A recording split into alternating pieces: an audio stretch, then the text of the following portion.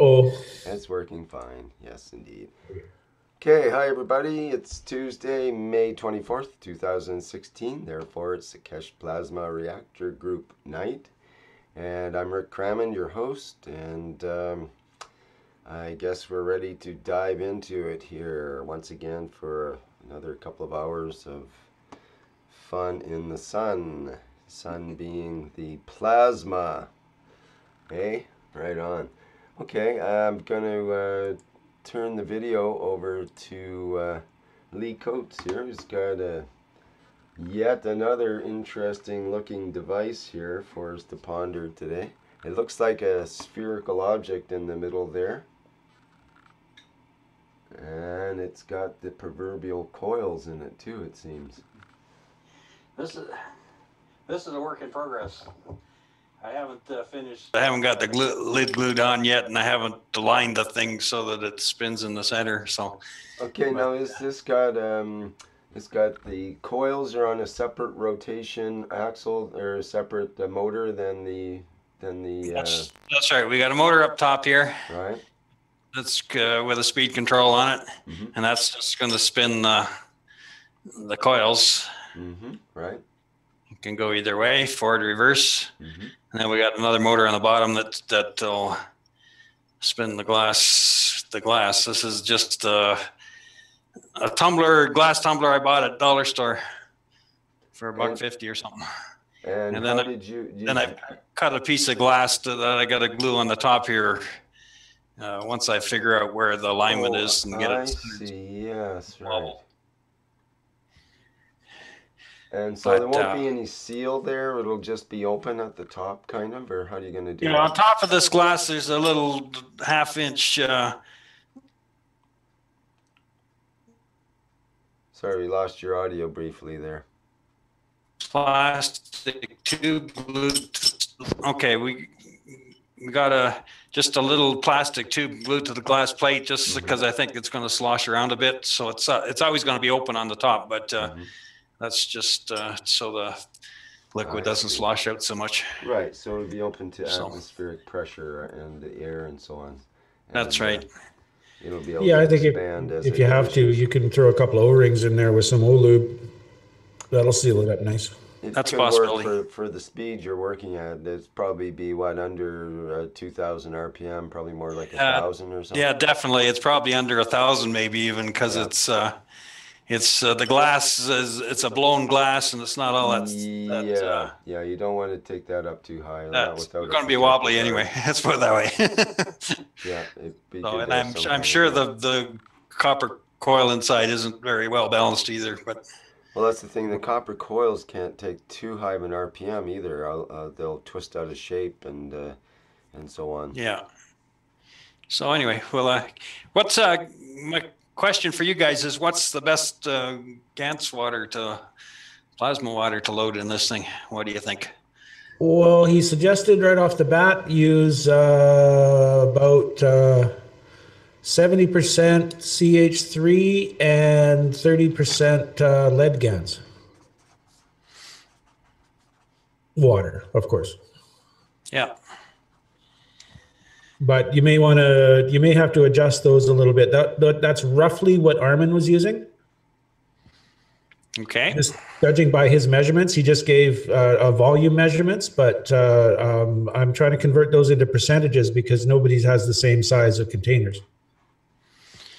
Now, one thing I was wondering about, Rick, would you put enough liquid in that glass jar so that the coils are running in liquid, or they're going to be running in the void created by the centrifugal force of the liquid? Size of containers. Yeah, that's a really good question.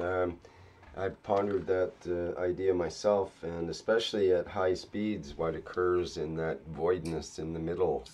That's a good pondering question. For example, if you had, let's say it was plasma water that was in the container, and you started rotating the container, well, it will start climbing up the walls first of all and forming a sort of a bucket of voidness in the middle. It'll be, air and vapor, but then won't you have plasma vapor coming from the plasma water perhaps? So that voidness in the middle perhaps will be filled with plasma vapor rather than, or with air as well, of course, but perhaps the air might be sort of forced out or can cohabitate along with the plasma vapor at the same time. And if that's the case, then maybe you want the coils rotating in that plasma vapor rather than the plasma water. But on the other hand, there seems to be some advantages to the idea of having it right in the plasma water. And would you be counter-rotating them, Lee, one against the other? I can do it either way, so I'm not sure what. I think there's several experiments to be done here. Yeah, I think if Yes. you're counter rotating against the pressure of the water, you're going to deform your coils really easily. But Because then, there's going to be, water's pretty viscous. It doesn't want to right. move, and Yeah. it doesn't move very fast when it does. So you're going to be really limited with the speed of your central core. Yeah, well, even if the central part is turning slower than the outside part, it'll be as if it's going the other way almost. Yeah, it's your combined speed there that might be important. Like, we're looking at the actual flow of the plasma water against the coils, the GaNs and nano of the coils. Is that part of the effect, or is it simply the rotation of the fields of the coils in the fields of the plasma water itself? Is it just the fields that are interacting, or do we need any contact between the physicality of the water and the coil themselves, the coil itself, like?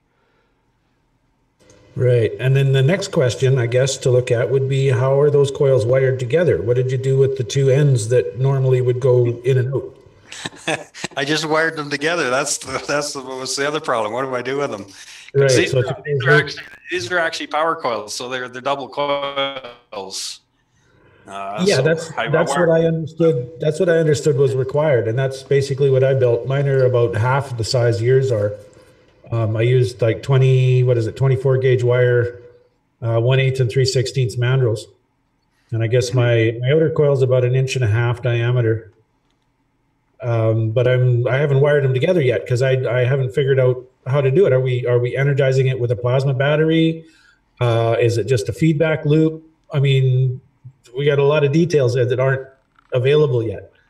Yeah, well, I couldn't figure a way to get the wires out of the glass jar to connect anything to them. So basically, I just twisted the two together. Do you remember how Wrapped Keshe did it? around the spindle there. But Sorry, Rick, go ahead. Do you remember how Keshe did it? I don't think he revealed it. Oh yeah, it's been revealed. Maybe I can come up with a picture. I don't know if I've got it offhand though. Okay, because the only other thing I could think of would be a commutator, but I know plasma doesn't like that sort of thing. Well, so. it is. That's exactly what I was going to show. Remember, the early reactors have the rings on them, the 3 or 4 rings at the top of the reactor, the Iranian reactors. Oh, really that old Keshe ones, showed. yeah. Yeah, the really old ones, the gas ones. Well, they had probes that went inside, or different electrodes or whatever, that went inside the reactor, and he would have the commutators on the outside to be able to receive power or use the sensors or whatever to be able to access the inside. So those rings go to separate wires that go inside. Okay, well, that's an interesting way to look at it. So you could, for example, put voltages into your situation inside, create a current in the coils, or you could take off power or measure the power from the coils. Right. Yeah, if you're dealing with matter state electricity. Yes, right, or as an indication of some sort of fields. Yeah, no, I was thinking of just a purely plasmatic system. How are you going to get a plasma commutator? You got to have nano coating to nano coating, which isn't going to last very long. Well, the plasma commutator would be, you would allow the fields to expand beyond the boundaries of the reactor, I figure, and you would pick up the fields either with another reactor where you could, you know, magnify and reflect it back, or absorb it with another reactor, or just use those fields. You could attempt to measure them. I'm not sure how easy they are to measure. They seem somewhat elusive unless you have unless you're just measuring magnetic or electric or electrostatic or some sort of, you know, relatively ordinary type of field like that. But it may be some sort of torsion field that we need to be measuring, and it might be a little trickier to measure.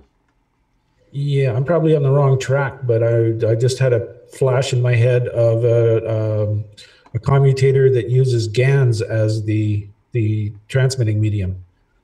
So Right. the rotating part would be rotating against the bath of GANs, and that would be running up against the stationary portion. Mm-hmm. Well, that's an idea. Mm-hmm. Like they used to do the mercury commutators for the high voltage stuff. Mm-hmm. Yeah. Well, I can show something kind of interesting that's I just ran into tonight, actually. Which, let me show a website here. Do a share. Do you want to get back to you there in a minute, Lee? Do you have some more stuff you want to show about your system? Or do you want to discuss? I think that's about it. I'd say it's work in progress at the moment, and I thank you guys for your input here. Yeah, it's really cool. I think it's got lots of possibilities. This goes back to some of the early work we did in a way, but the coils are this new addition. So let me show something about coils that I ran into. It maybe are relevant. Do the screen share here.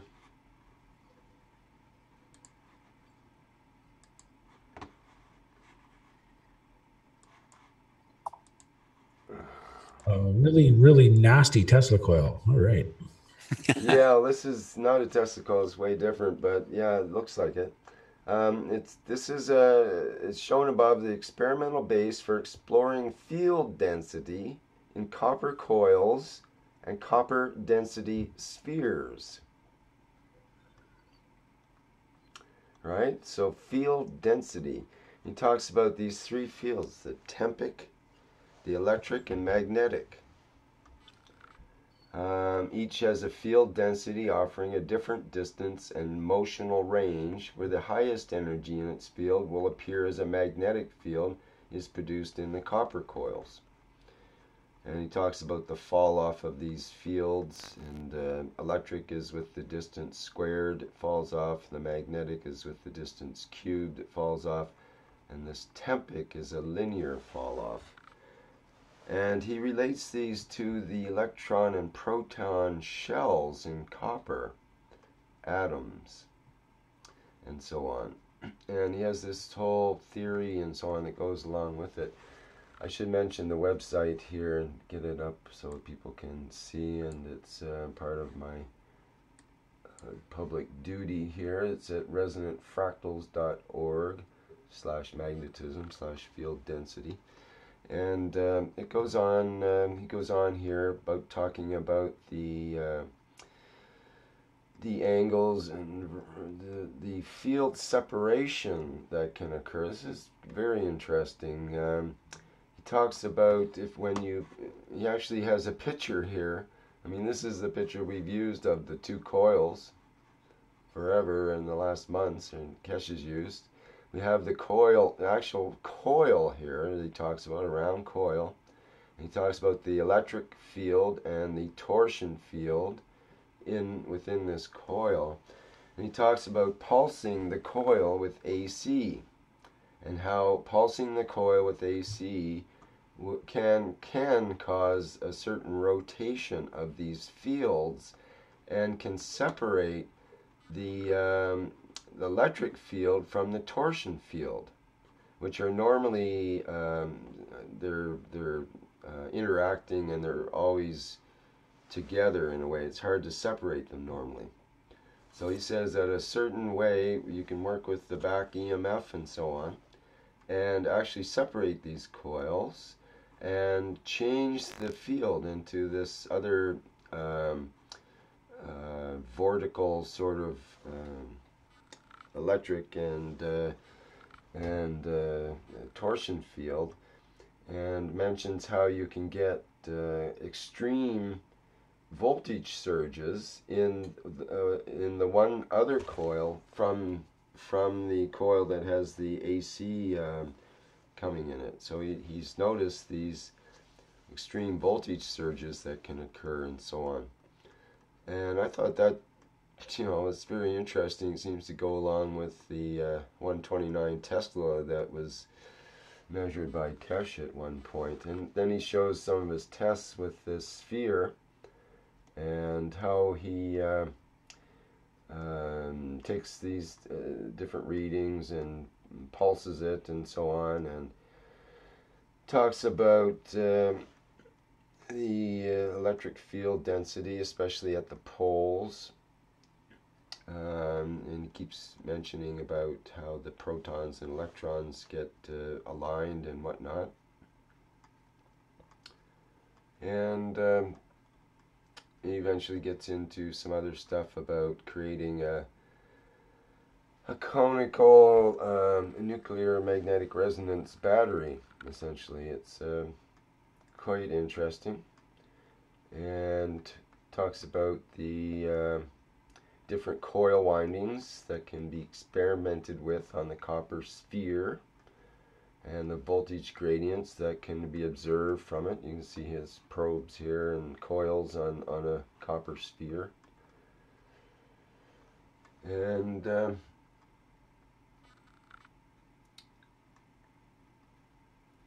he talks about the spin. There's a spin. The South Pole flips up, it will spin clockwise, and as the North Pole flips up, it will spin counterclockwise. So on the flipping of the poles that Keshe's talked about before, that he's noticed in his early experiments, and so on. It's you'd have to get into it as a technical reading in a way to get out of it what you need if you're into that kind of technical details. But there's something that seems to something rings true about this in terms of our teaching of the Keshe stuff, about these two fields that are rotational fields, and about the coil, and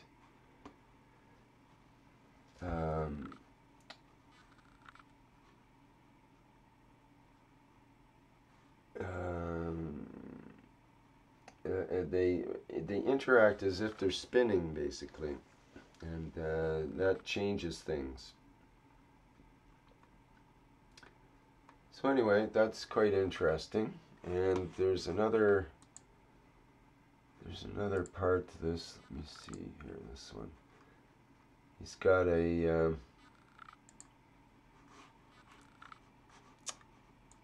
just a second here. He's got an article on magnetism at the resonant fractals as well. He gets into all the different spins and so on, the momentum and magnetic moment, and about charge and magnetism and spin coupling and a bunch of other things. And some of it actually could be quite important for us to, you know, important little factoids that might help with some of our Keshe stuff, different relationships and ratios and so on. And he talks about the neutron and how putting together the proton electron to create the neutron, and so on and so forth. Here's the forces of interaction between the electron, proton, and neutron. And again, you see the similar diagrams that what we've seen before, like Figure 4, for example, looks like a sphere within a sphere. It looks like a field or a core reactor core within another core. And essentially, if you look at figure 5, it's another similar one. And you see how the fields are reversed. I hadn't considered that before, but the inner core, the south, is facing upward, and the outer core, the north, is facing upward, which actually makes sense because they'll be attracted to each other. If we tried to have everything north up, then the north poles and the south poles would all be repelling each other, tending to have an unstable arrangement. So it makes sense that an inner core and outer core would have opposite signs as far as the north-south or entry and exit poles go, it seems.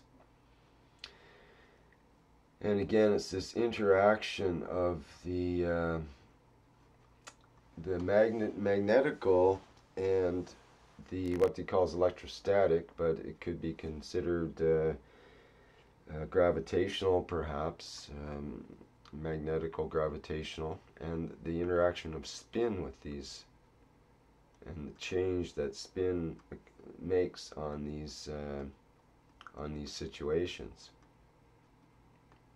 He talks about how gravity gets involved with this as well, and how to create gravity with these fields.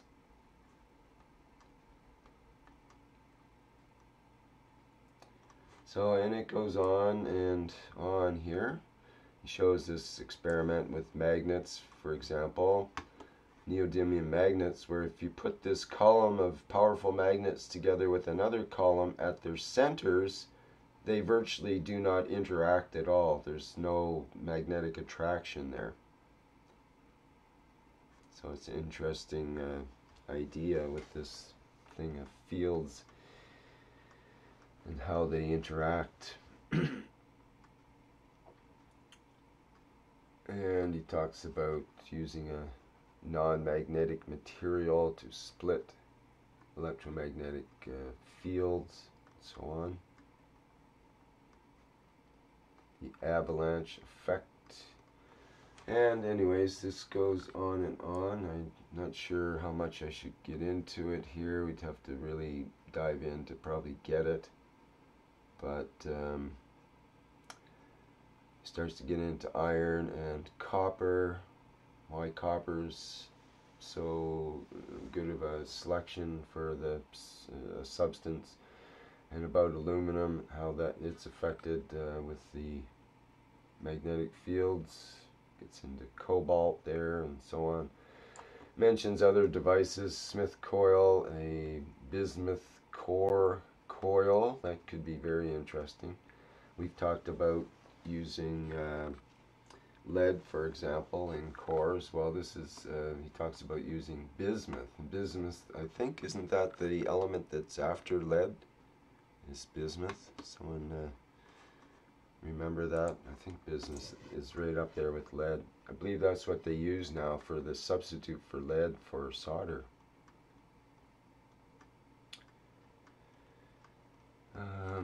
Something called a Hamel cone and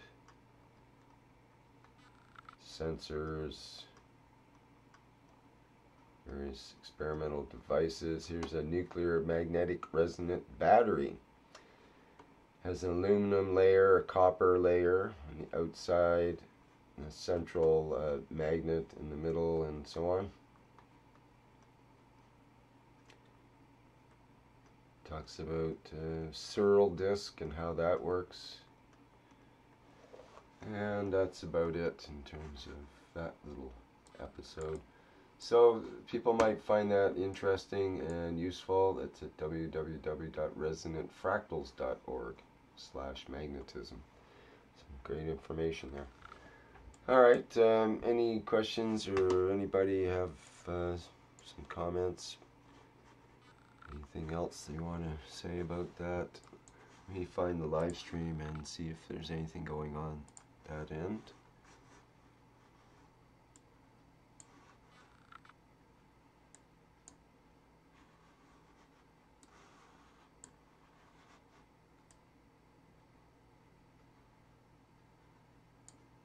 Okay, does anyone have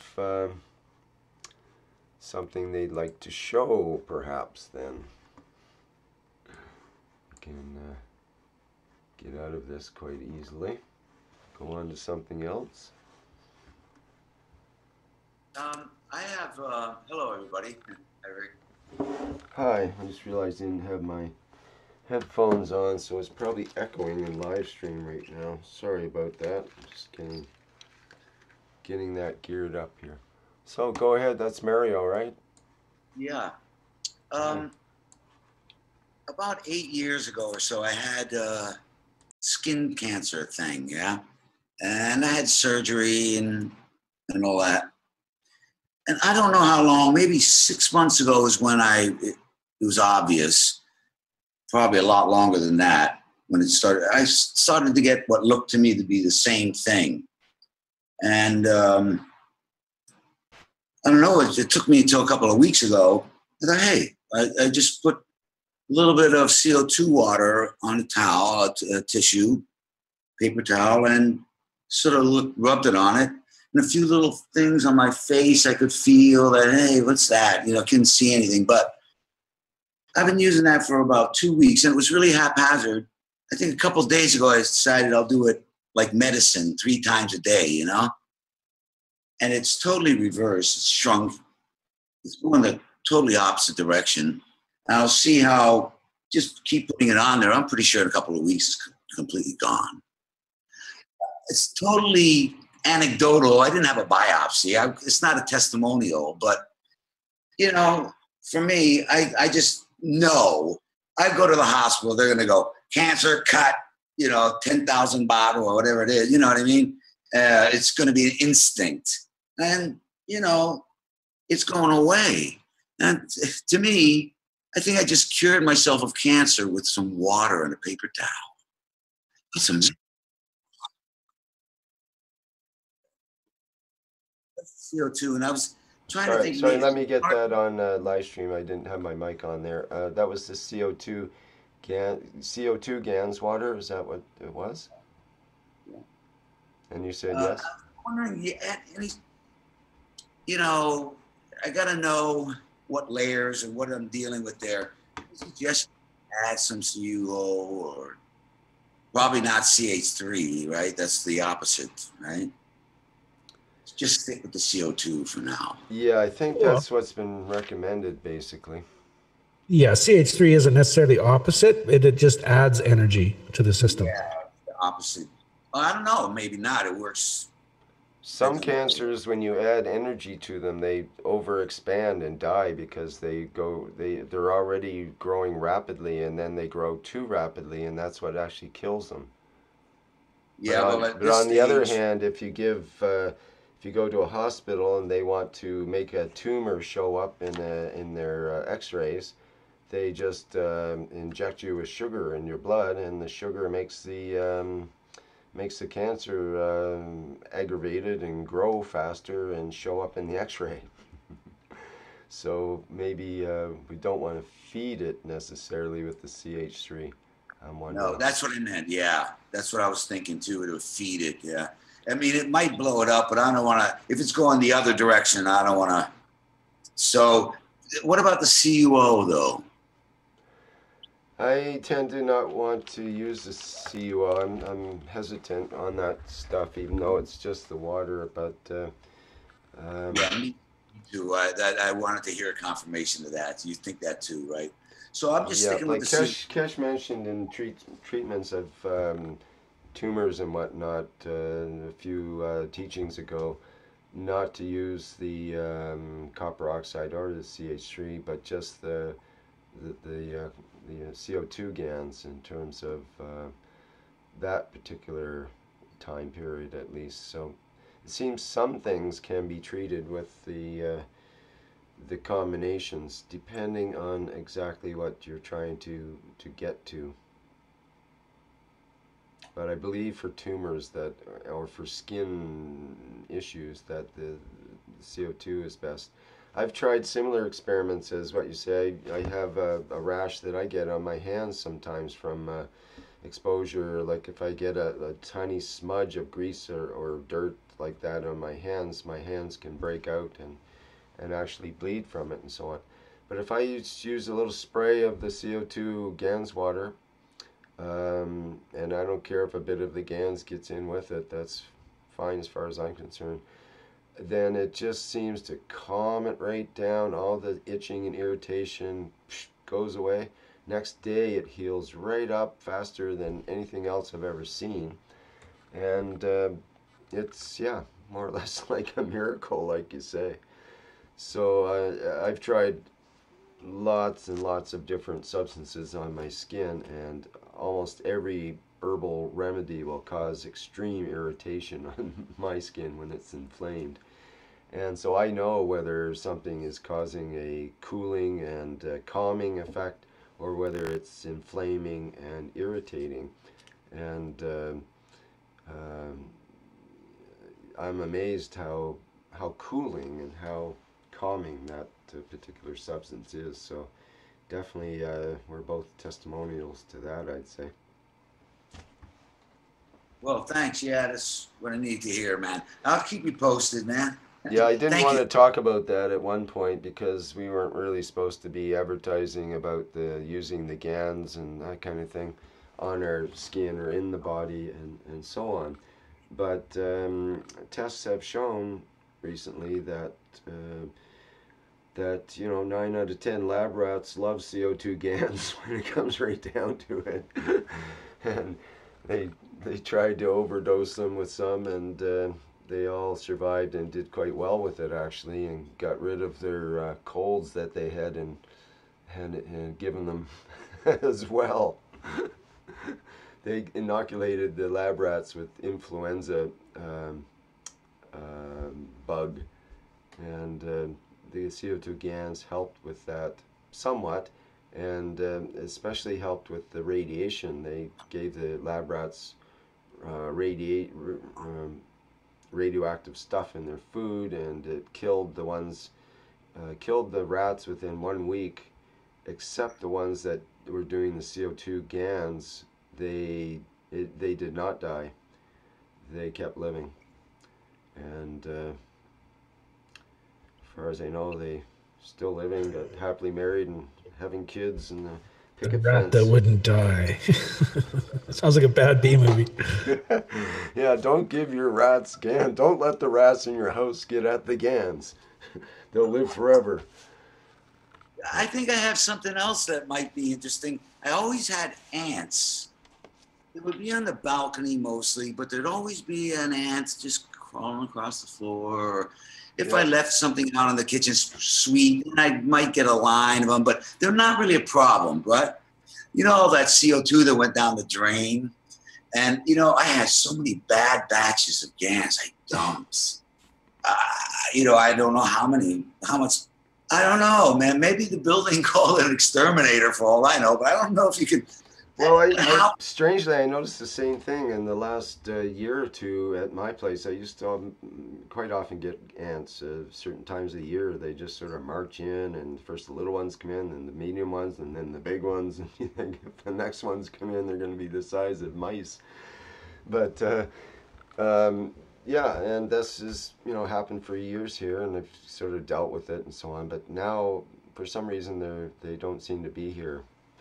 So I'm not sure if it's the GANs being around, or just the vibes, or whether they're getting what they need already outside, or what's going on there. But yeah, it's interesting. Well, okay, thanks, man. Thank you.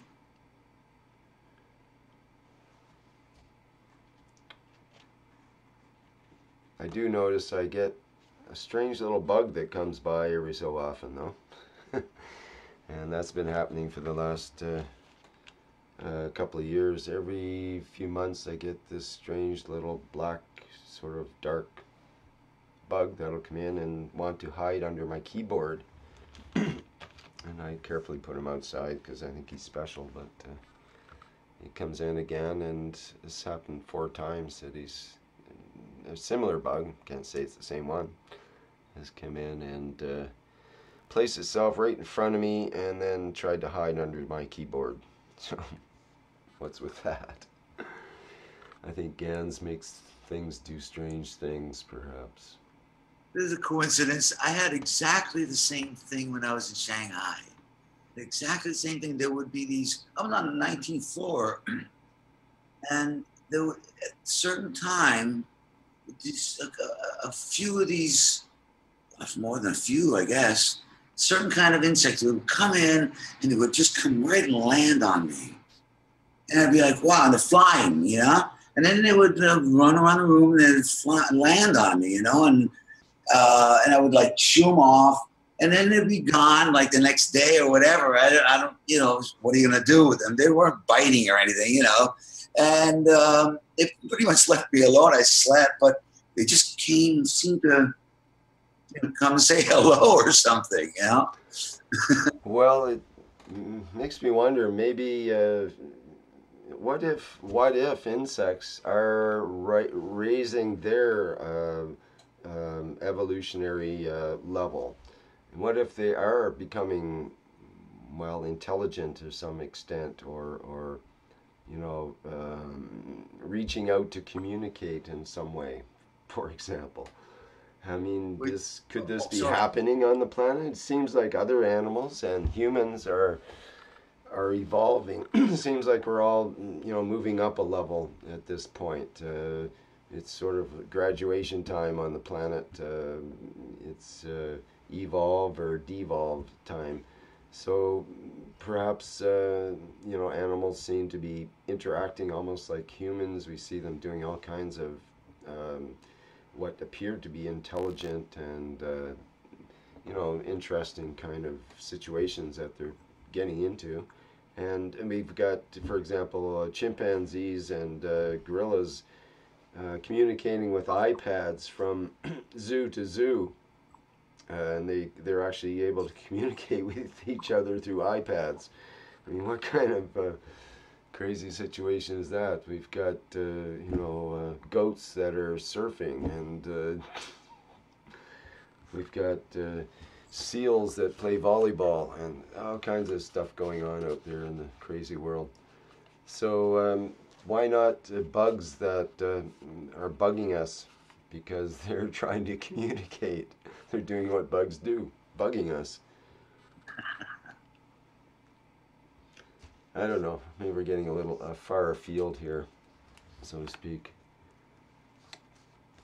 All right, so what else have we got in for action and out in the world or in the world?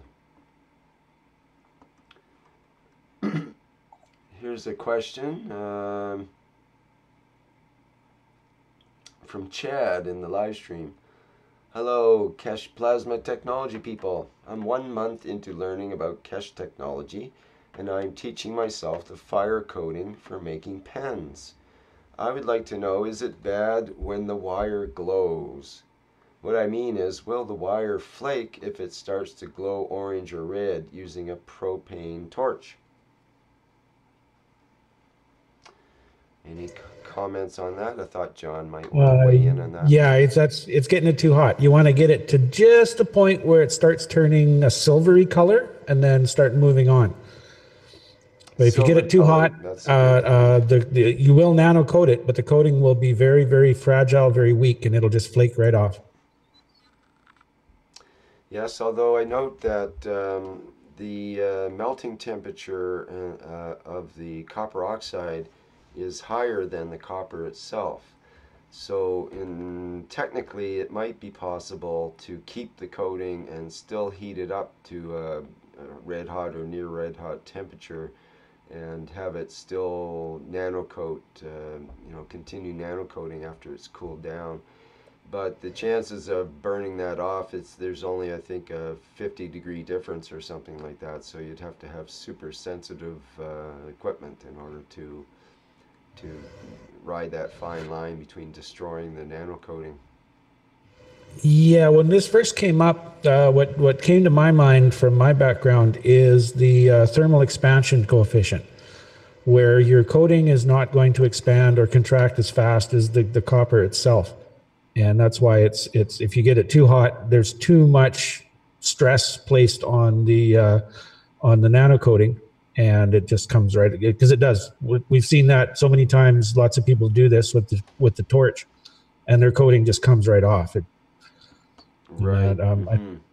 I think it has to do with that thermal expansion coefficient. I can't think of any other factor that would be in there. Yeah, I've experimented a bit with pennies as well, and that was quite interesting. I'm not sure if I have those pictures handy. No, I don't. I took some pictures of the actual flaking of the coating, and the coating, the nano coating. Let me see if I can find those. It's actually relevant here if I can. Okay, I think I have to open a different library. That's probably where they were. Okay, well, bear with me for a minute because I'll see if I can find that.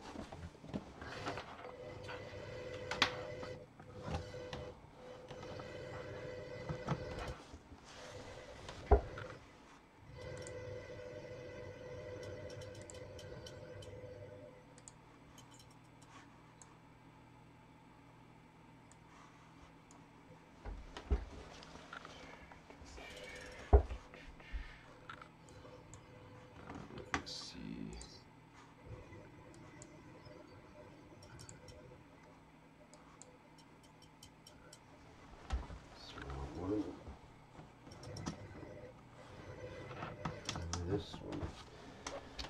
Yeah, so anyway, the idea was that the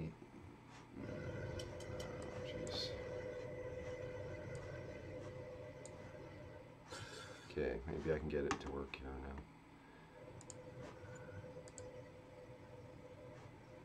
Okay, got the library coming up. So what I did was I put pennies on the burner of my electric stove and heated them up to basically a red hot condition. Oh, let me see if I can find them here. Just a minute.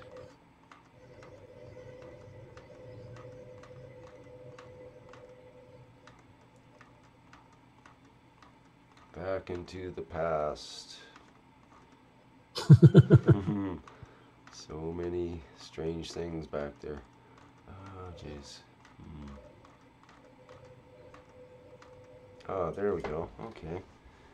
Let me see here.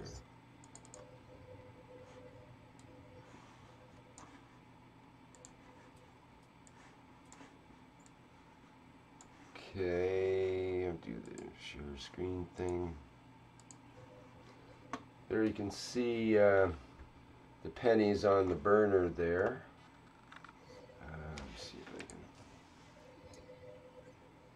can. And this is after I put pennies on in a series here, starting at this end, and just kept putting them down on the burner, and they got hotter and hotter as they, like the coldest one is up here, and that's hotter and hotter and hotter. You can see the black coating that forms in the time it takes to put these pennies down, essentially. So as soon as they start to heat up, they start forming this black coating. But they also go through a series of colors and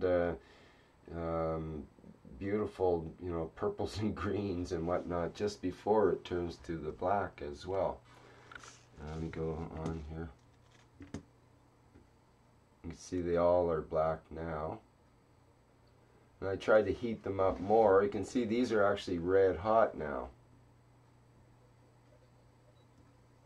And when they cool down, they still have the black coating. Were those old pennies or new? Well, they were old pennies in that they were all solid copper pennies before 1985 Canadian. Okay. Let's see, what else did I have here? Let's have a look. Oh, that's where I was nano coating them. Ah, here we are. So this is what happened to some of the pennies. I think this is when this is like when the coating started cracking off of it from cooling too quickly. Yeah, I see a very similar thing when I was heat treating steel with the carbon film that forms on the steel.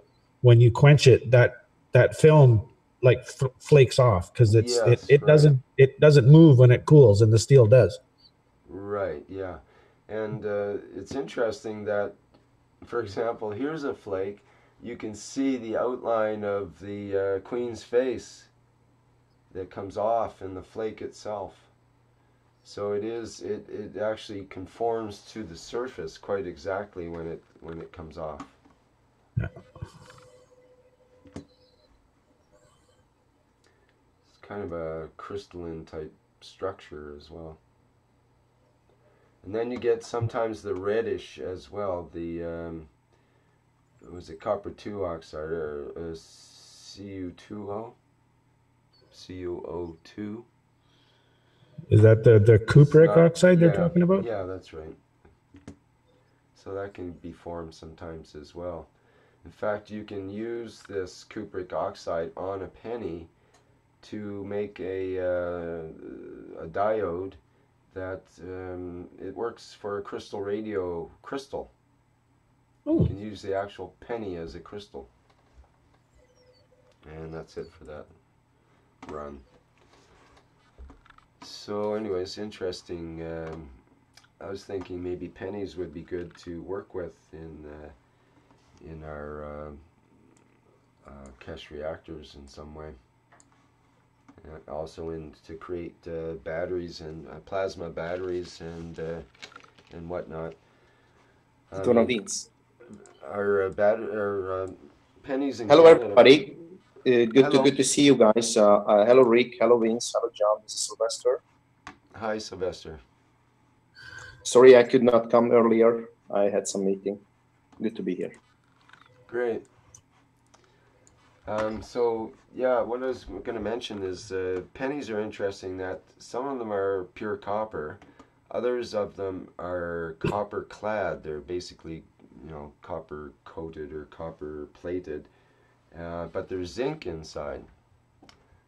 Some copper pennies are zinc inside.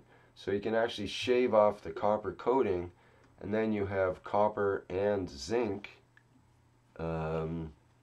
on one side of the penny and zinc on the other, and you could put that together with a copper penny and then zinc and so on. You've got copper and zinc plates. And in fact, copper and zinc both on the same plate, and then you can nano coat the penny with the copper and zinc on it, and you would have a nano coated copper plus zinc plate all in one penny. If you can imagine that. There's other pennies that have a steel center. They're actually steel with copper clad, and they're magnetic. You can tell they're the steel ones because they're attracted to the magnet. Anyway, a little bit of penny history there. When it comes to American pennies, it's a different ball game, but similar. Okay, what else do we have to show and tell here? Okay, here's a question for you, John. If in live stream, Ron says, what I've failed to find online is the exact size for coil form diameters. One guy said 4 and 10 millimeters was the size he's used, but even the drawings don't mention exact diameters that I could find. And he says, I'm not used to metric scales for anything. So what would you recommend, John? It depends on your wire diameter. You want your outside coil mandrel to be just a little tiny bit bigger than your inside coil mandrel plus 2 times your wire diameter. You want it as close as you can get. If you can get it down to between 7 and 10 thousandths of an inch, fantastic. You'll have an excellent working system. If you go as high as 32, like a 32nd of an inch, then you're going to start losing efficiency once you get past that point. But this is why, is because it depends on the wire diameter. If you're using 14 gauge wire, which is 0.064 inches, basically twice that is an eighth of an inch, a little bit over an eighth of an inch. So you need a little more than an eighth of an inch difference between your inner mandrel and your outer mandrel. I know Rick understands that. He's a technical guy, but is anybody else in the panel here? Do they understand what I'm talking about? And more importantly, does the person Ron understand, I wonder, in the live stream? And if he doesn't, maybe he can make a comment there and we can clear it up. Thanks, John. That's cool. Okay. I see that Guy is right on the ball here and correcting us about the cupric oxide. It's actually cuprous oxide. Cupric is the CuO. Oh. Which is the black stuff. I never even heard of it until about a month ago when one of the folks in Europe said the word, and I thought it was a problem with translation. I didn't know it was actually a thing. The cuprous or cupric or both? Both, either one. Take your pick. Mm-hmm. Yeah, there's a good Wikipedia insert on all that. That's quite interesting once you get into it, actually. Okay, trying to look what else we got here. Anything else for show and tell among our participants today? No, I've been busy with meetings and dealing with the house to be building anything lately. Yes, I've been preoccupied myself as well. Okay, where's our... I can add one thing. Sure. Remember you told me that wool was magnetic, or it worked. I had attached wool to my ping pong balls. Well, all of the innards of my ping pong balls got pulled out, got wicked out by the wool, except for one which didn't have the wool inserted into the ping pong ball. It was on the hot glue instead. So just a confirmation, do not stick wool into anything. It will wick whatever's in there out. So thank you. I learned. So you put the wool inside and outside of the ball at the same time, like it was like... Well, no, I had left a string of it inside the ping pong ball, thinking that it would be a good thing. Mm-hmm. You did mention, be careful, it's magnetic, or it will make... I think that's what you said to me. It's an electrostatic substance. Well, they use it, for example, to charge up things and so on. If you want to, you know, balloons. If you want to charge up a balloon, you might rub it with a piece of wool. Okay.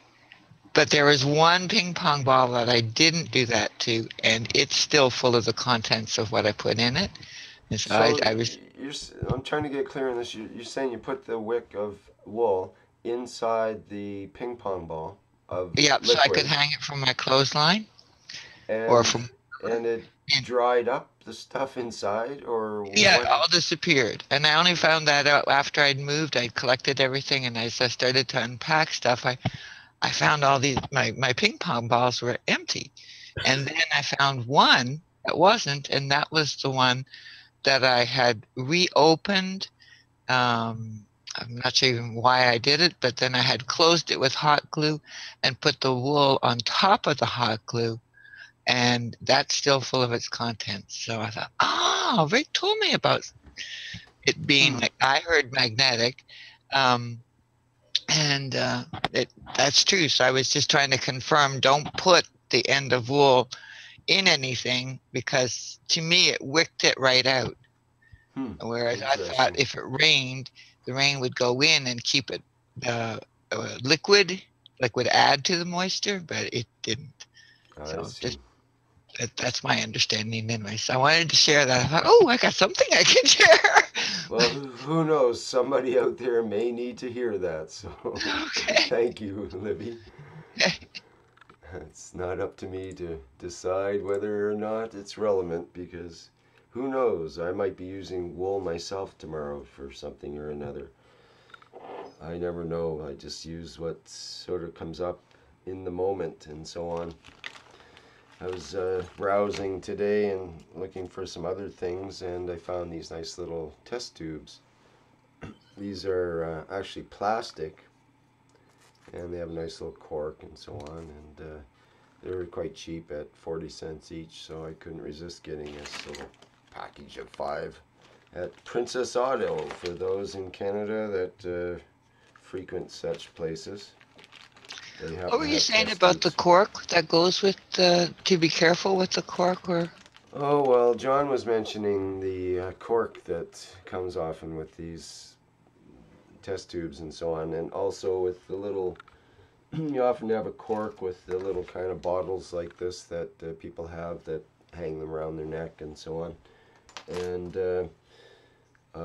that, especially if you have a bit of salt water left in your GANs that you've put in there, then it can tend to work on the inside of the cork and deteriorate it and possibly turn the cork into GANs of cork, is what John was mentioning. Isn't that right, John, basically?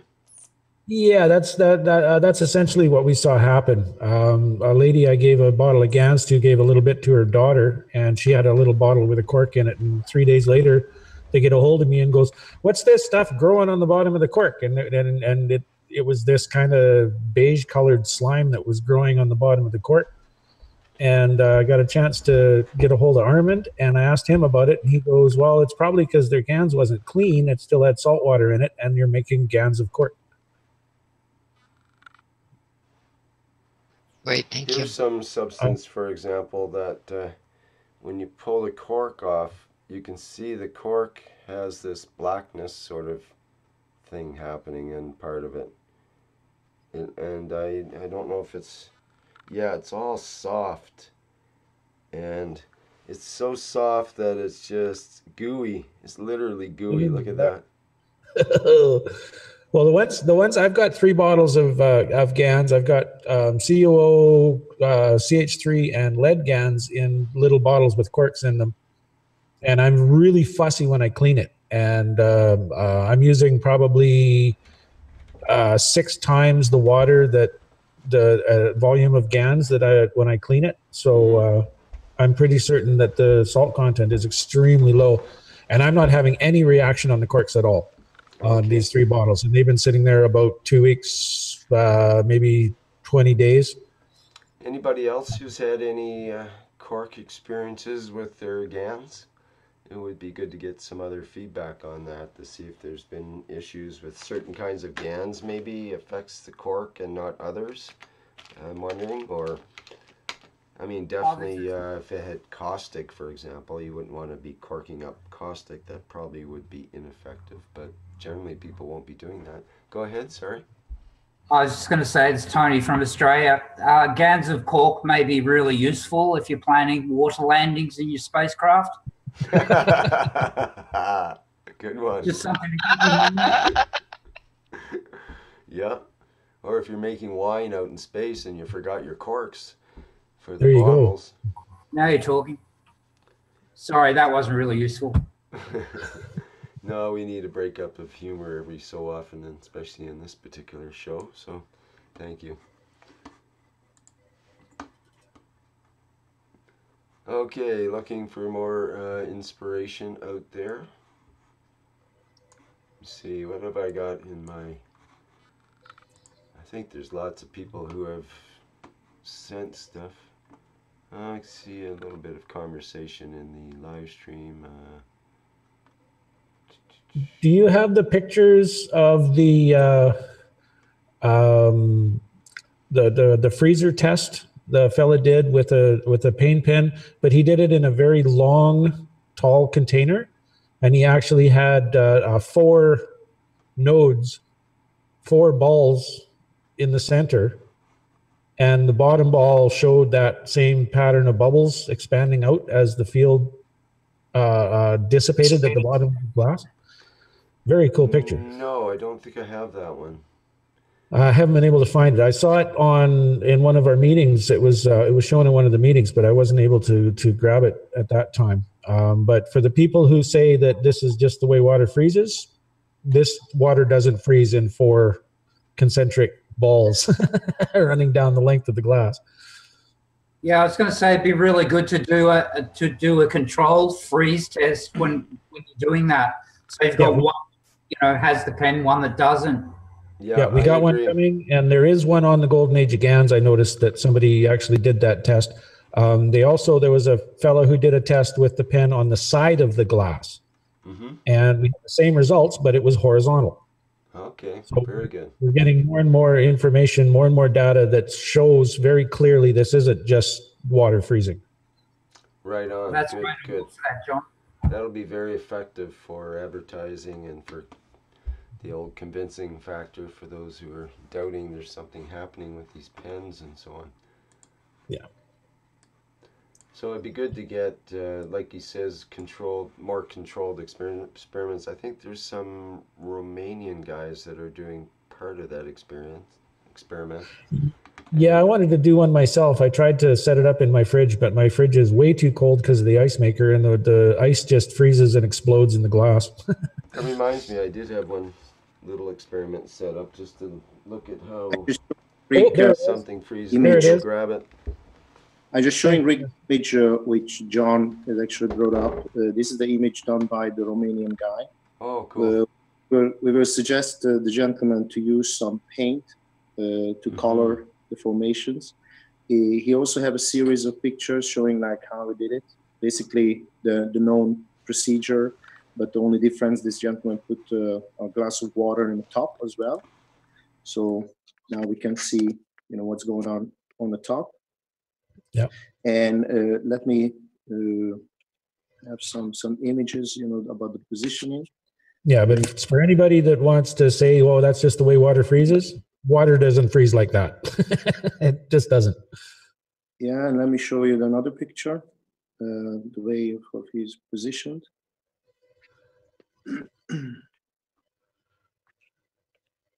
This is basically the positioning, how we did it. Yeah. And I think, this shows even the previous picture which I shared. This even show, very nice pattern. And I will show another picture. Yeah, this fits along with what Vivek found when he brought his pens to the Qigong guys in Singapore. One of the pens that he made, the emitting end of the pin was too short. It was too close to the end of the coils. And the Qigong fella mentioned that what he's feeling, the energy coming off, is coming out in a pulse. And when we saw the inside of this fella's pen, his emitting pin was very, very short. And what we think is going on is that the energy, as it's leaving that center pin, is interacting with the toroid field that's being created by the coils. And some of that energy is being drawn back in, and it's creating a pulsed type field. And I think that's what we're seeing here, is that pulsed field.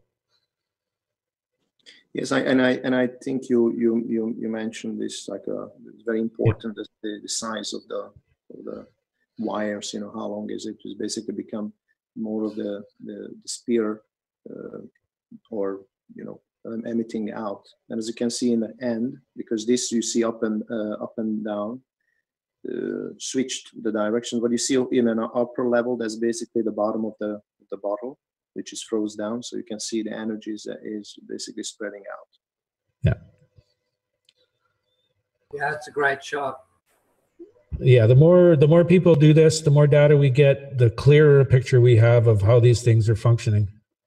Yeah, I know that the Austrian manufacturing team, who's right now currently working together with the German team, the Austrian also emitted the same type of crystal study through one of the Austrian university professor, what the Hado Institute do in Japan with the late Masaru Emoto.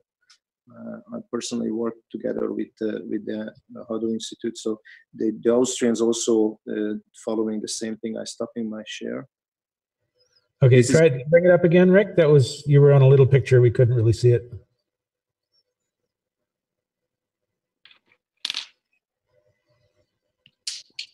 Oh, he's still muted.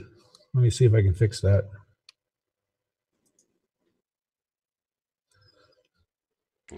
There we go.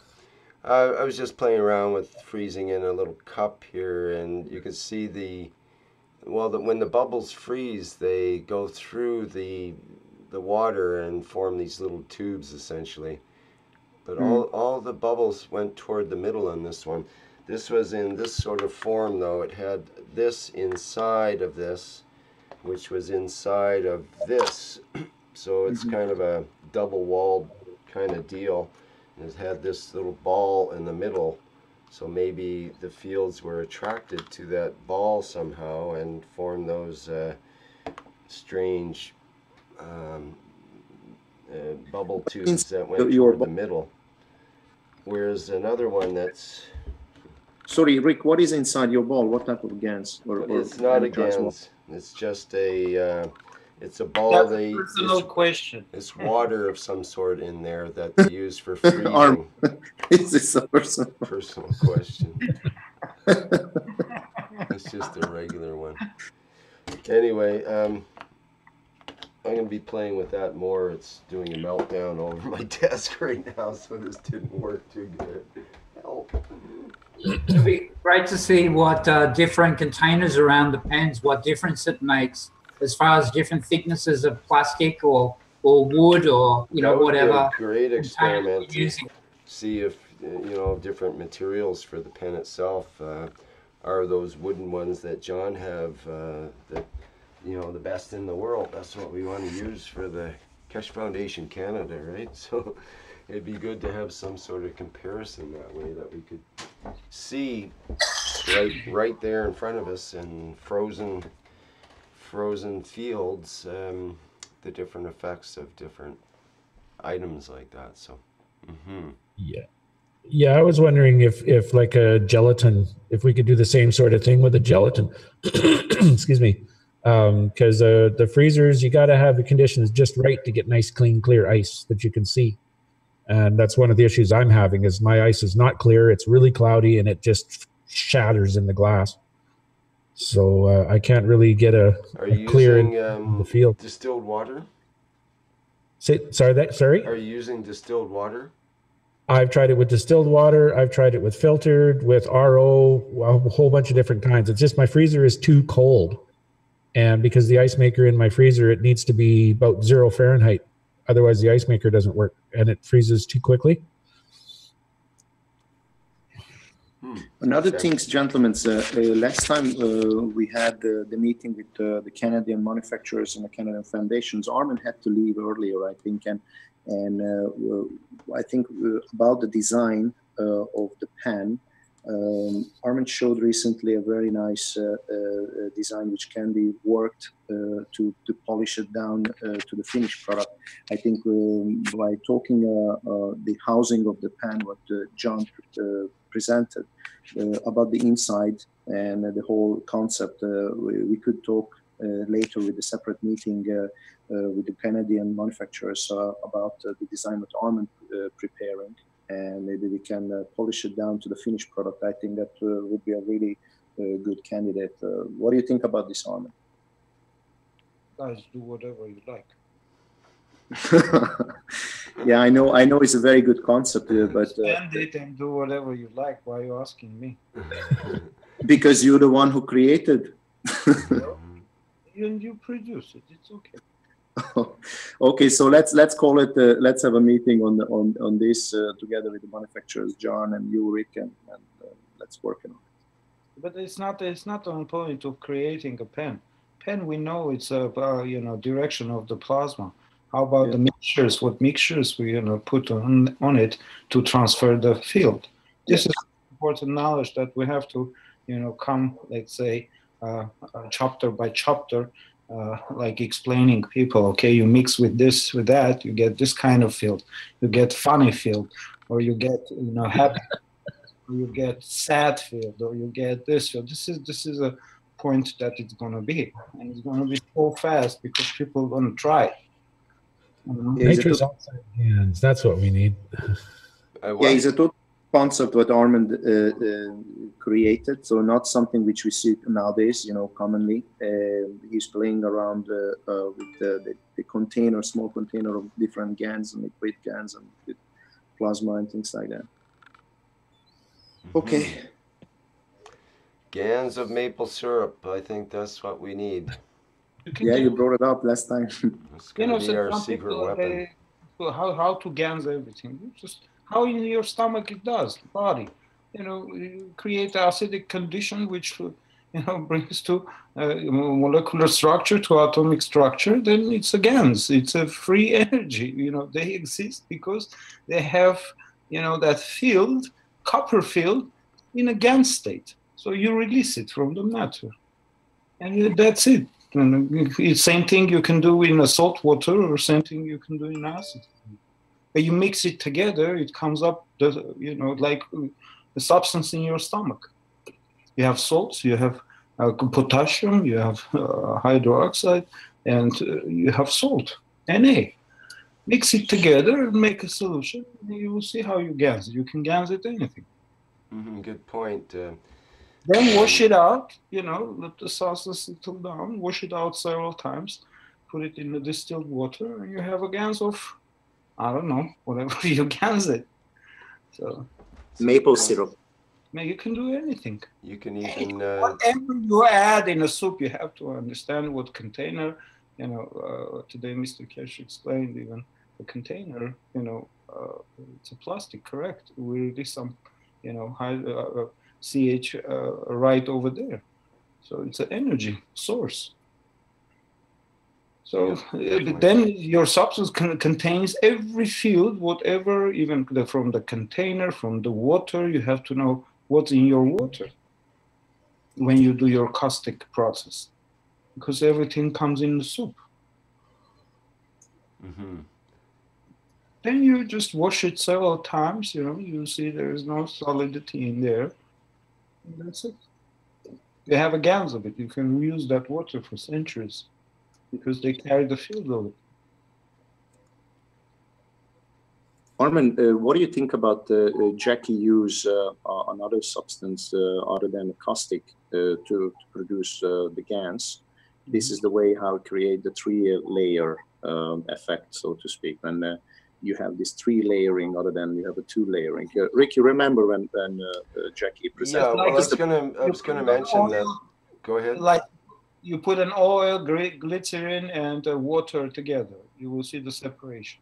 Yes, but no. But he did it with acid, though. He used caustic on one side and hydrochloric acid on the other, which are both at opposite ends of the scale of pH, basically. Definitely. It's all pH. It's acidic or it's alkaline. Right. Check your waters when you do your GAN. Check your waters. You have a alkaline water when you do caustic. Yeah. Correct. He used both, and he was able to get that separation in his materials by. But in the separation, like your body, in separation, you carry all the salts, 12 salts, correct, in your body. Why you carry it? As James mentions, HCl and NaOH creates brine. No, it's alkaline. Bring to the point. Well, no, HCl is the acid. You put acid and base together. You put acid and caustic together. It creates a salt, basically. Yeah. So. Yeah, for example, you can use vinegar and salt, which is an acid and a salt, and put your copper into it, whatever kind of copper, and let it soak for days and days, and it'll start to turn blue. And then you can pour caustic into that, and it creates black copper nanoparticles. So it's just like what you were talking about there, Armin, in terms of using acids and bases. Softening the material. Everything what you put in your stomach, you're softening the material. You're breaking down into atomic structure, molecular structure. And every element, it's mixed in your stomach, correct? You have iron, you have copper, you have carbon, you have everything. So it goes through your intestines, you pass the field through your water. So now your water carries everything what you ate that day, plus what you reserved in your liver, correct?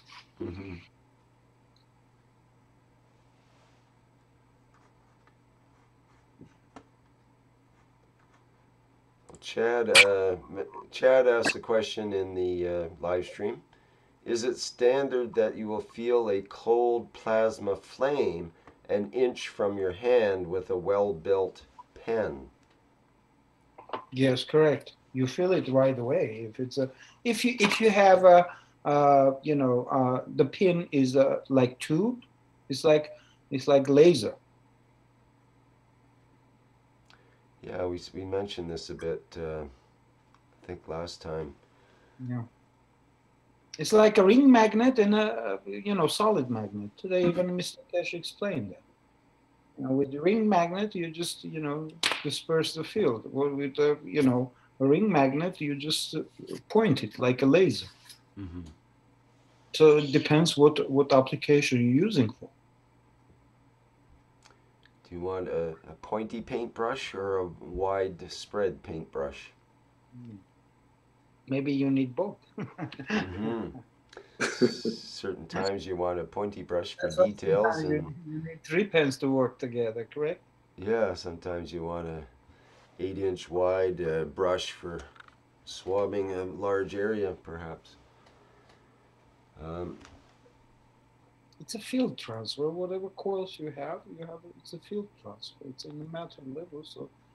So it'd probably be fair to say that some people might feel the cold plasma flame an inch from your hand, from the pen, but not everyone will necessarily feel that. In fact, some people might see the fields.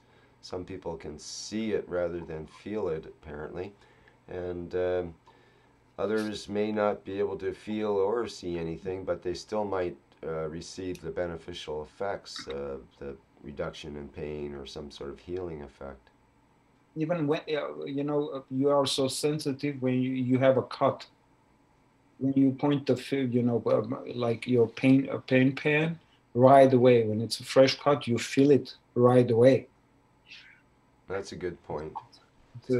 So really, someone may not feel that cold plasma when they put the pen on their hand, but they might feel the cooling effect from the pain reduction or irritation reduction that occurs. No, it's like something connects to your neural system right away.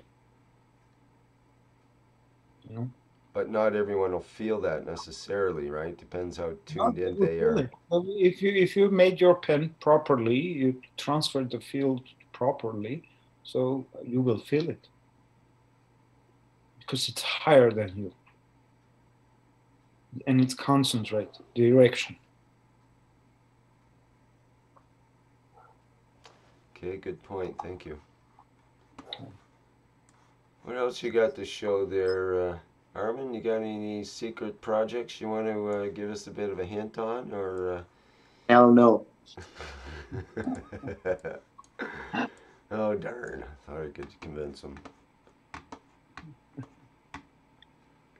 It's not ready. Otherwise, I will show it to you guys. Right. You've always been quite forthcoming in all your new stuff. What is it?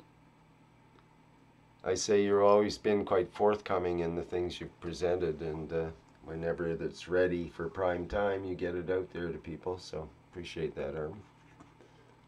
The star formation that we had in Desenzano, I'm trying to replicate that with 2 cores, one inside, one outside.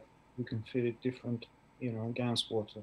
It's sealed properly, and I have a copper core made that time, so whatever I had in my hand, the way I can use it and show it to you guys. Both cores are nano-coated, and so when I assemble it, everything is ready. I'll show it. And the central core will be spherical, or are you going to be using coils? I have spherical, and I have not coils, but I made a butterfly type of rotation, a mixer. You just have to understand the mixing point is just when you open up in a big, let's say bigger sphere, the fields, you see there's a field like emptiness. creating when you rotate the ball very high. Even the glass balls, when you rotate the high and you have little bit air left, that air it opens up because more rotation. So that mixer, when it touches that wall of emptiness, you know, it creates a rotation. It spreads the fields. This is how I understand. Yeah, So Keshe seemed to give us a clue last time. Sorry, go ahead.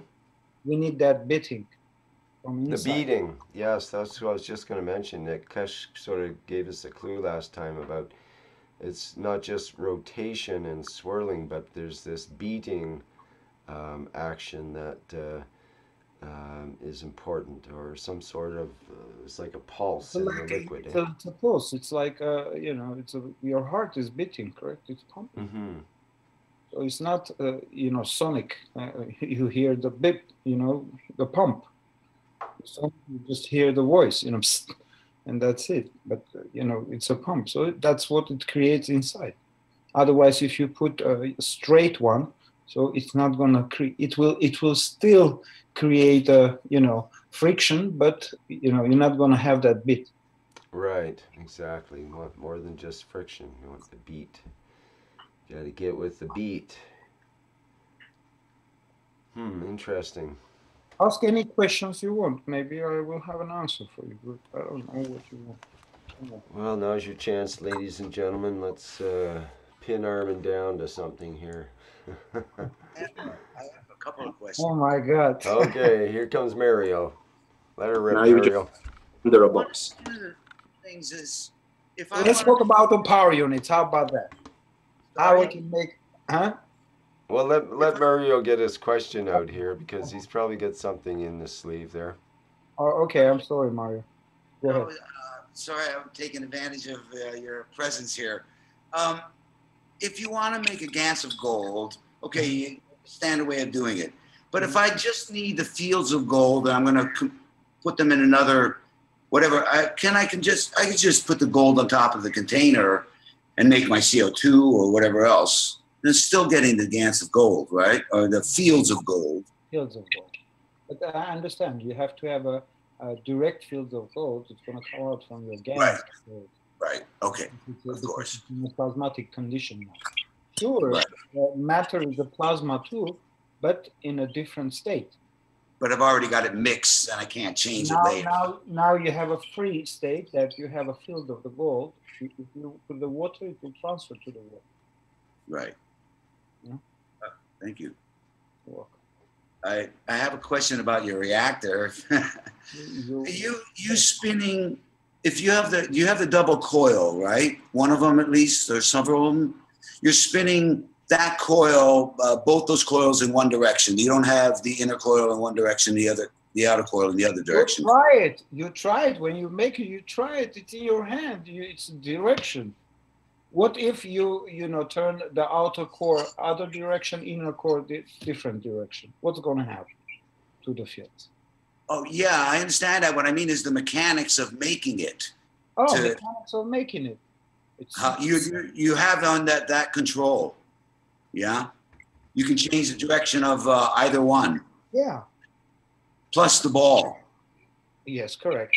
But let's say if you connect it to the not the power source, or directly to the batteries, plasmatic batteries, or if you have a power maggrav unit, you can connect to that. Right. But if you're going to fly off in space, you have a total plasma field. Now you have a total plasma field. Because if you fly, you can't stay plugged into your outlet if you're flying in space. So definitely, and from outlet, what you're going to do, if you can, actually, it's going to be plasma batteries. But from your outlet, what you're going to do, you're going to have a field, create for materials. Right. You don't need to fly away, but you can load your reactors to create any materials out of their interaction. This is next stage. It's coming, guys. When you do your own, testings, you will understand. You just load up the reactors the way you needed it and run it reactors. You will receive whatever you need. That's the point. What we're gonna come on from all of this. Thank you. It's a lot of things we can create. We can create a contamination anywhere we want to, extract any material. We can create a higher field of it to extract it. What is the higher? Well, you got to create a sink. What is the higher field? Any material you use one higher, let's say 3 or 4 times, and you have a sink. When you have a lead or you have a bismuth, it's higher than lead.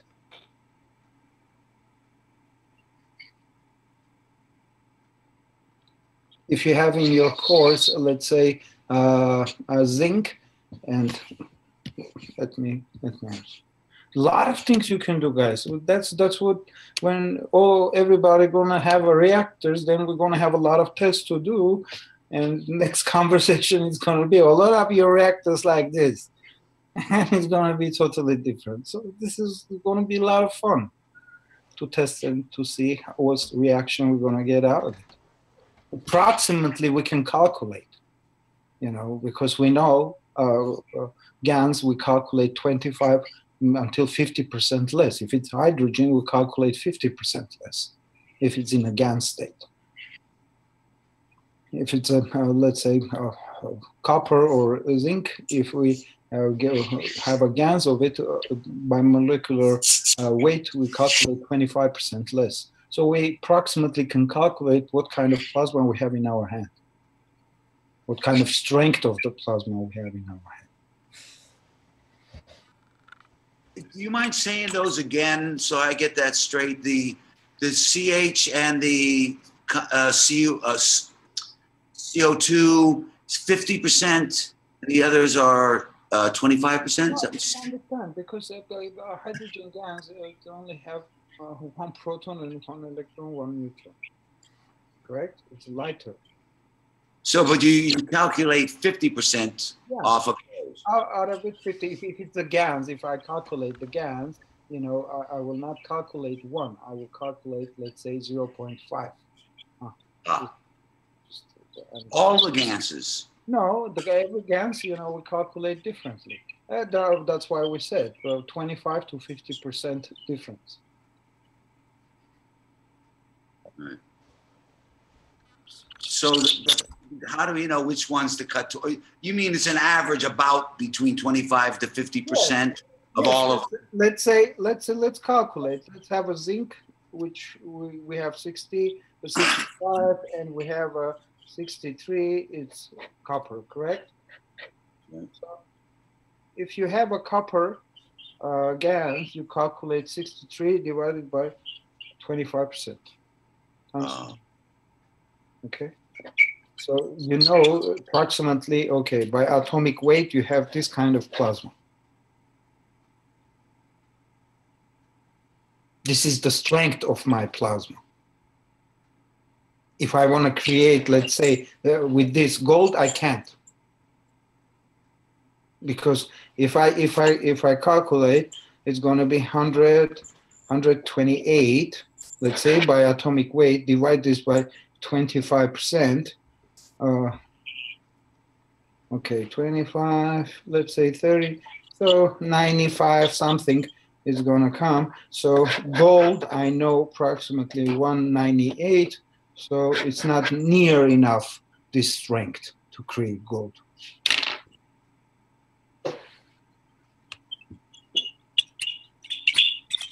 Understand? Yeah, I think so. Thank you. Keshe has sort of gone through that several times, many times actually, but it's a bit sort of hard to get a handle on, I guess, this approximation of different substances. So is it, sorry. Go ahead. It's okay. Is it possible, so you're saying instead of, if I wanted to, I don't need to make the GANs of gold or even transfer the fields of gold into another GANs. I could use other GANSes to mix, equate to the strength, correct? Strength of that, and I'll get the gold without any gold. Correct. Okay, thank you. Because you use as a strength. Right. You reduce the strength because it's a plasma soup. That's why you are add by atomic weight, into the plasma soup. How strong is your plasma? What kind of mixture is it? Right. Let's say if you have a table in front of you, let me pull this up.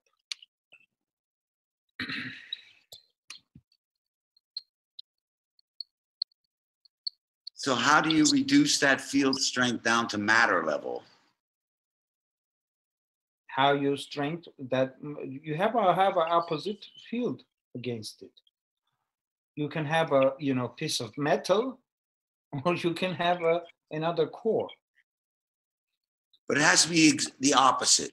You have to change the polarity, basically, right? Or a gradient, is that enough? No, it's interaction. That's where when you get your matter in. You have to create an interaction. Right.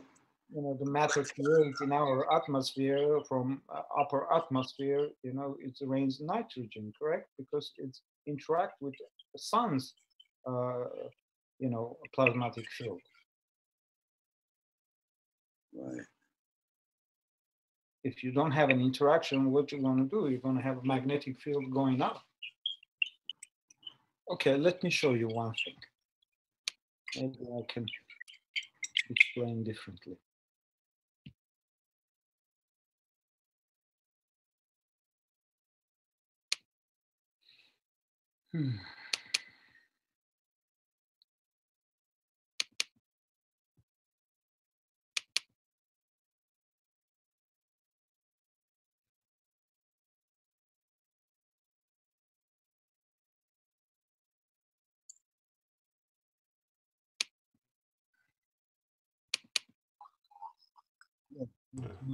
Yes, if you give me a minute.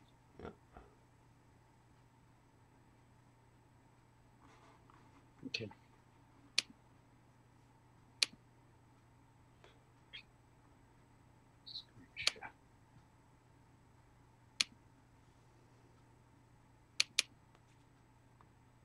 Okay, you see this?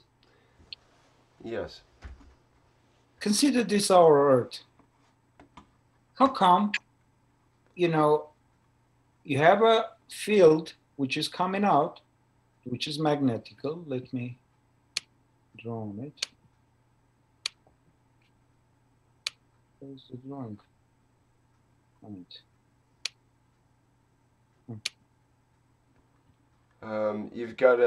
What you've got is just a picture of your whiteboard. It's not the whiteboard, so. Oh. I mean, that's why it's.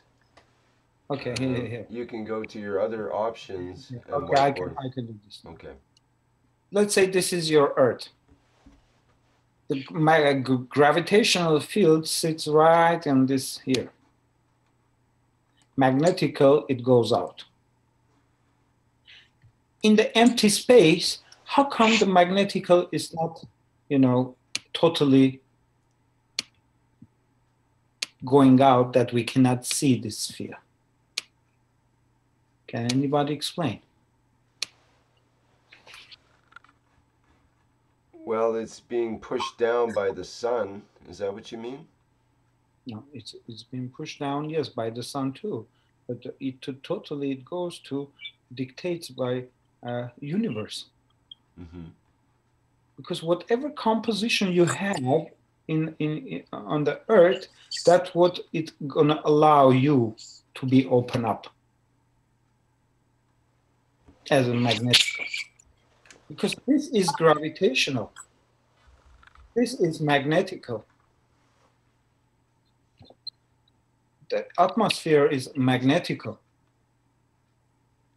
So now, with interaction with the sun, you get in atmosphere only nitrogen because it's out of the interaction of two fields. That's why you need two spheres. Or you need let's say, a sheet of the metal to have an opposite field. Even today, Mr. Keshe explained about the, health units. In one side you have a coil, the other side you have a sheet. Ring magnet and solid magnet. With one you transfer the fields, with one you disperse the field.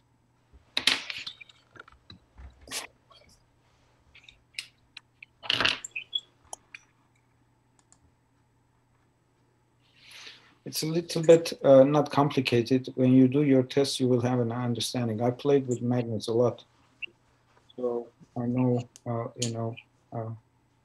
exactly, how you can transfer the fields.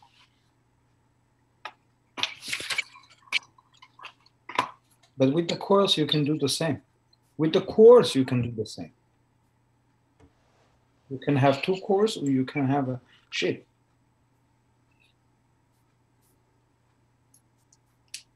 And out of that interaction, you will have the material that you want.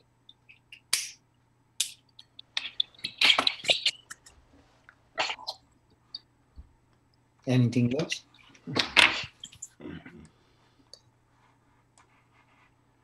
Thank you, Armin. Get your questions in, folks. Ron says, I'm not a diabetic, but I have nerve pain in both feet. What kind of a pain pen would work best for feet? For feet, doesn't matter. If you can have a, rotating reactor, you can, load it up the reactor the way you like.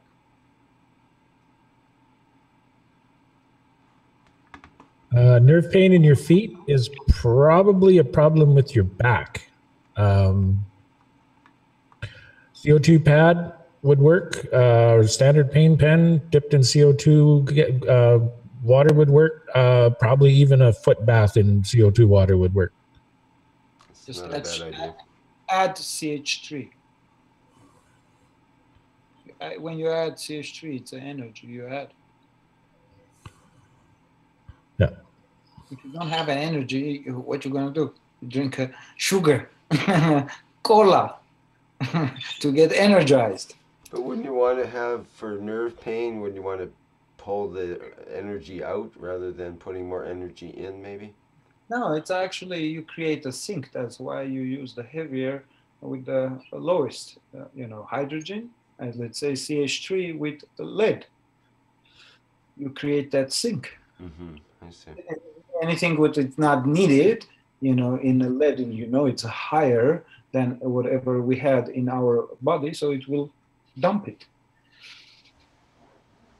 Create the lowest and the highest, and what filters you give in between. You have copper, you have zinc, you have whatever material. James mentions, does each element not have its own intrinsic properties apart from the atomic weight? Like we were talking earlier about, the atomic weight and comparing and subtracting and so on using that. But does each element have its own intrinsic properties besides this, Atomic weight we are calculating to have a mass of the plasma that approximately we know what kind of mass. Let's say if we have a copper, zinc, or CH3, magnesium, just name it. But if we add, let's say, a lead, just calculate and adding a lead, what magnitude of mass of the plasma you will have in your hand. So there's no particular properties associated with that. It's more just the way of measuring the mass. The totality, what you put in a soup, by the mass. Right. We have atomic mass, correct? Now, if we create a gas, we calculate less of that atomic mass because we calculate gravitational and magnetical, which is magnetical is your atmosphere, great, but you calculate it's a totality of that. So when you create a gas, you just release it from the matter. Now it's not attached, it's singular, it's mono.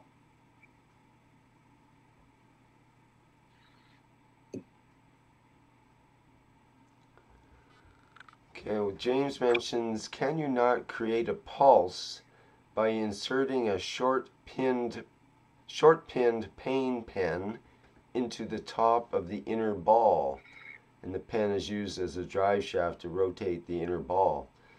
So in other words, this short-pinned pain pen would, we've seen tests or heard of tests that the short-pinned pain pen tends to put out a pulse signal. And You do your tests and let us know. well, this is what was shown on a previous workshop, that those who were able to feel the fields were saying that the ones with the short pin tended to have a pulse to it, as opposed to that laser type directed sort of continuous field that's generated from the pen normally when it's working properly. A certain type of pen will have a pulse to it. So I'm wondering, he's wondering whether that could be used in a reactor to create that beating or pulse that's required inside the reactor. I don't know. I cannot answer that question. It seems like a logical way to look at it. But if we use, we are using right now a liquid plasma. What if we use a vapor plasma? We can do the same. You don't need to fill up your reactors with the water. Pass the vapor into your reactors, you rotate it, you still have that field if it's contained. You have a leakage. Understand?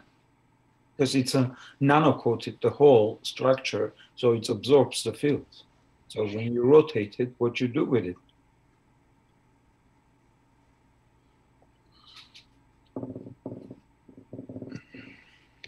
Can I ask another question? I put a glass ball in between, empty, hollow, in between two containers with brass on one side and CH3 directly on the other. Did I transfer the fields into that ball? Do I have a vapor plasma there? It's empty ball. Huh? It's empty ball. Yes. Yes, definitely. What makes you think it's empty to start with? What do you mean by empty? Hollow glass ball. So it's full though of air, right? Yes. Oh yeah, I guess it is. I couldn't drill a hole in it, so it might. I don't know how they blow it. I guess it's air in there, right? So yeah, if it's a blown glass ball, it's full of air and water vapor from the guy's breath. And so there's going to be a large component. I think you can do that too. But I think it's the crystal structure of the ball that contains the field. So it should contain the fields of the brass and the CH3. There'll be an interaction. Is that correct? You can transfer the fields into your ball. I did not, or I did. Well, you've got two ganses, you've got two ganses of different strengths. You've got a flow from the heavier gans to the lighter gans. If that flow is going through that ball, you're putting plasma through that ball. If there's something in there that'll collect it, yeah, it'll collect it. Well, that's what I'm asking, is if the transferring into the glass ball the properties of the crystal structure, is that a container? Have I transferred do I have a vapor plasma is what I'm really asking from doing that process. Well, that's right. What if there's air in there, then there wouldn't necessarily be a vapor plasma, or can there be air and a vapor plasma at the same time? Right, I guess that's the question. You can do that. You can do that with your coils. You can put a little bit field of it, and you know that you are giving more to gravitational and less to magnetical. They have totally different effects. You can increase it or decrease it from your plasma batteries.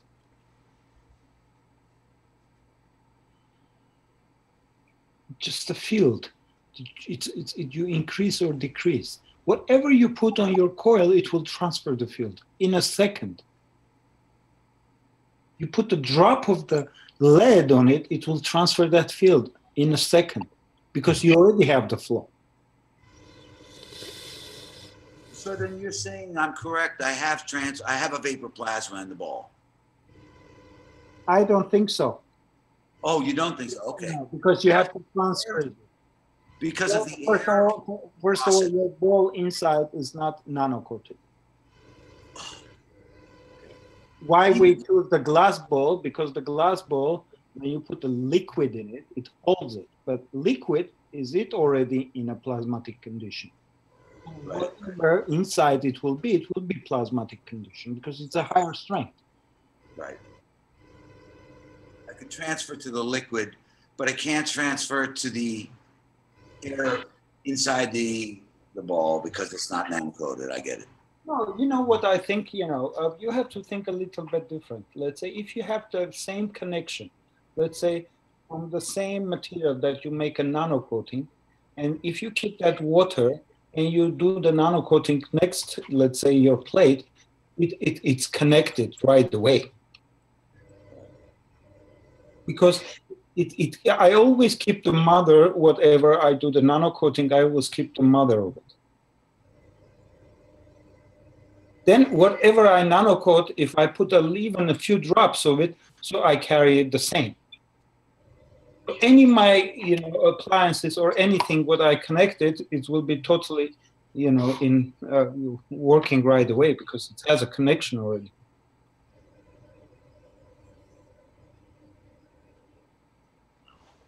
That's why we can create the tools that we don't need to transfer the energy. We can just absorb it from the environment because we already have, let's say, the unit working in our house.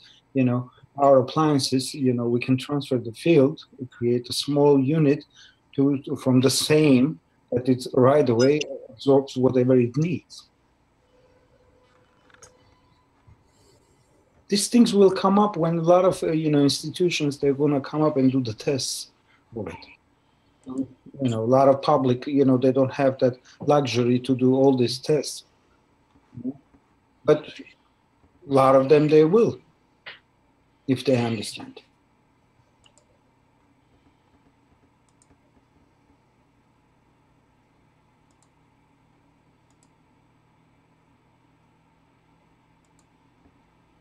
Just gansite everything and try to, play with liquid plasma and vapor plasma. If you have a nano-coated, let's say spheres, copper sphere or any sphere, which you can nano-coat, even the plastic, not the plastic actually. Plastic is with the carbon. So, when you think what Mr. Keshe is saying, it's true. Because it has, carbon is a connector.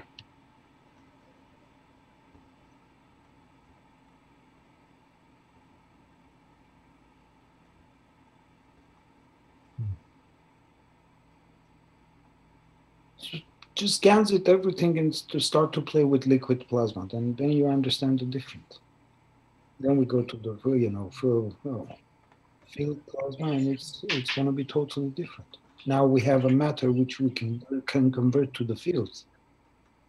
And we have a nano-coated, let's say, wires that we can direct it. So both ways we know how to direct the fields.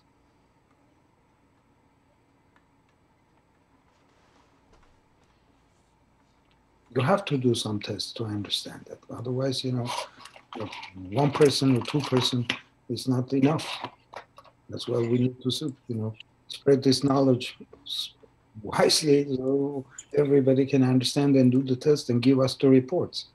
And we can learn from them. And they can learn from us. So Armin's Lee here. I got a question for you.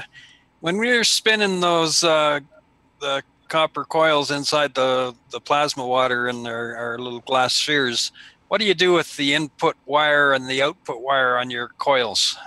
How do you connect them to anything, or what do you do? No. You just connect it together, all together. Just connect the input and output. Yeah. just input and output them together. Okay. It's a mixed. Why he's suggesting, you know, coils? You can do not coils. You can do just a simple cut it with CNC machine, you know, like butterfly pin. You know, it can mix together. This is all the bitting. It's not the gravitational and magnetical. Yes, you have it, but still you create that bitting. It's impossible to create the coils and rotate it like that in high speeds. It will open up. It will not open up if you do the jewelry work. You have to do jewelry work over there, you know, to create that. But nothing is impossible.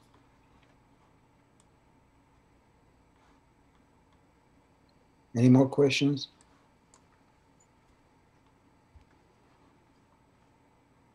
Oh, let's talk about MAGRAV units. Yeah, what about that, Armin? You mentioned that earlier, and as you wanted to talk about that.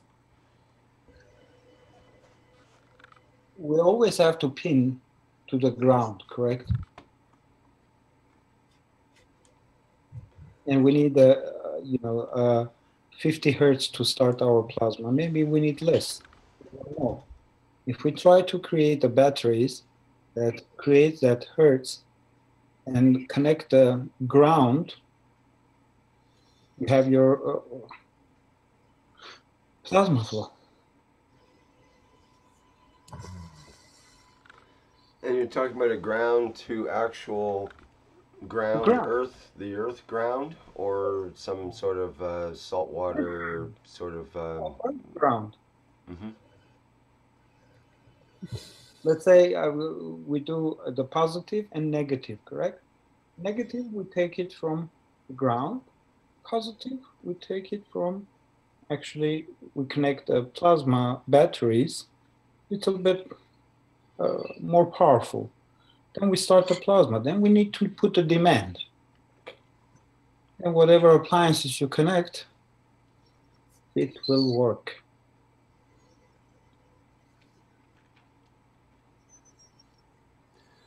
Do you have any new designs for plasma batteries, or how do we get that? A little bit. I'm working on.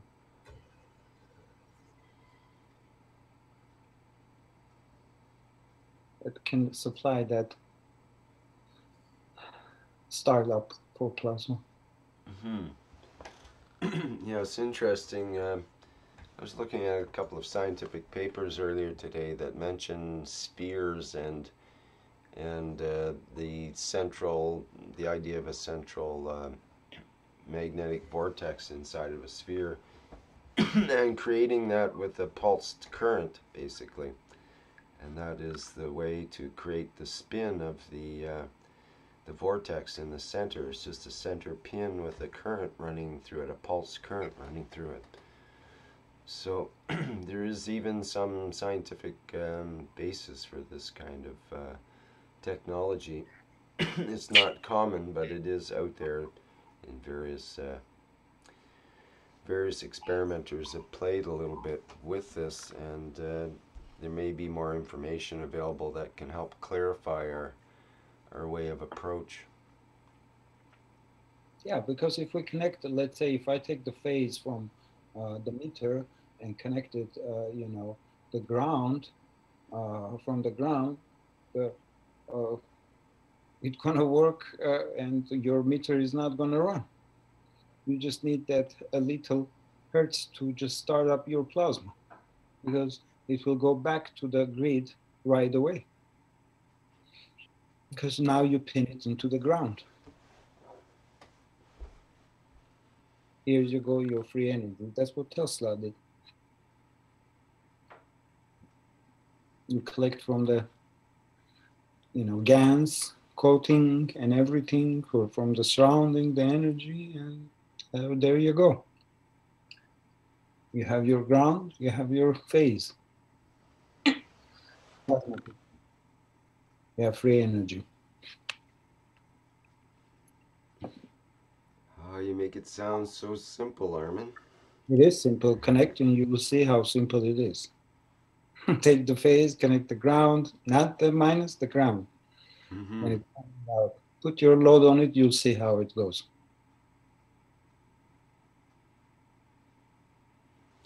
That's a good basic suggestion there.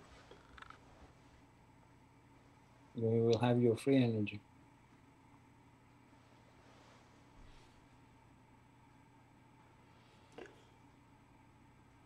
That's what Tesla did, correct? Well, Collecting more or ions, less, I mean, ions from the air. he created, he had extreme ground connections where Ground connections, you need the ground he went connections to great lengths to have a good ground. He had wiring and rods and so on driven down, and also had it all cooled with liquid nitrogen in order to bring the temperatures down and so on, and underneath his tower that he was planning on generating power with. But he don't need it. If you had if he understood the nano coating that time and nano coated the whole his tower, you don't need all of this. You just need a ground touch. Actually, if you touch your skin, you feel it, correct? Doesn't matter where you touch your skin. On your foot, on your head, on your shoulder, you feel it. It's the same thing, the planet. Different fields, but still it's a from That's the a good way to look at it. You could, Tesla had, in fact, if you look at the video, what was it called? That movie with Tesla in it, showed him planting lights in the ground, and they were just stuck in the ground. There's no separate wiring connection. They're broadcasting power with these globes that were lighting up. And it's sort of like connected both together. Yeah, it's sort of like putting pins in the earth, basically, like we would put a pin in our body, and we would, like you say, feel pain anywhere on the body because it's all one electrical field. And the same as the earth is all one electrical field, and you stick a pin in it as a light, and it in your atmosphere, it's a more of a plasmatic field. Mm-hmm. Not coming from your ground, from the sun, correct? Mm-hmm. You collect that energy. Now you have GANs. You GANs coat your nanomaterial. What you do, you collect all that energy and pass it through. Connect to the ground, connect to you see, it works like baby.